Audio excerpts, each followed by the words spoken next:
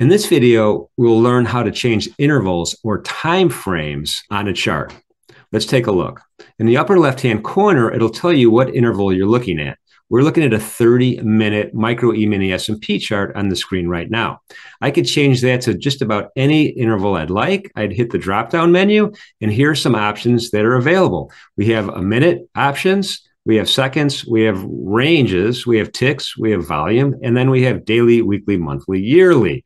So as an example, if I wanted to change the 30-minute chart to, let's say, a 10-minute chart, I would go and click on the 10, and that would change the interval of this particular chart. Now, we could also customize the interval. If you don't see the interval up here that you like, you could create one. So let's go ahead and click on this configure button on the lower right of the drop-down menu, and it's going to give me a configure window.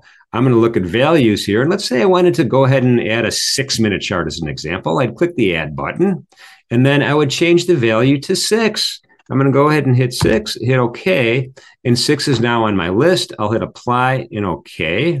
And then to change it to the 6, it's going to be in the drop-down menu. Go back to the drop-down menu. I'm going to go all the way to the right. There's my 6-minute chart.